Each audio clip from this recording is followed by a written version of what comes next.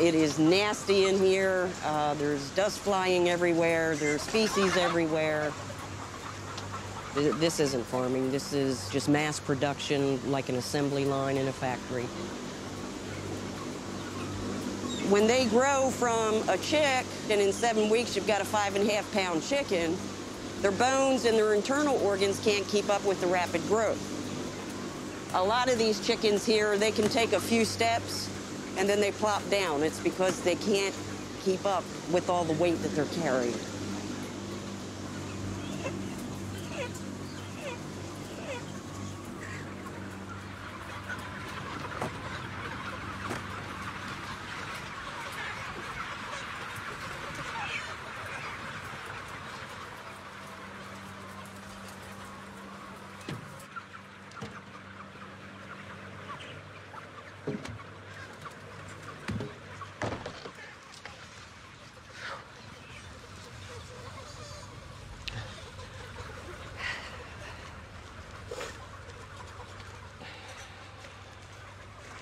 That's normal.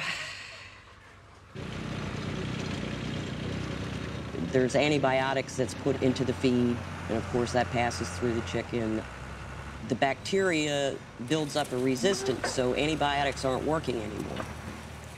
I have become allergic to all antibiotics and can't take them.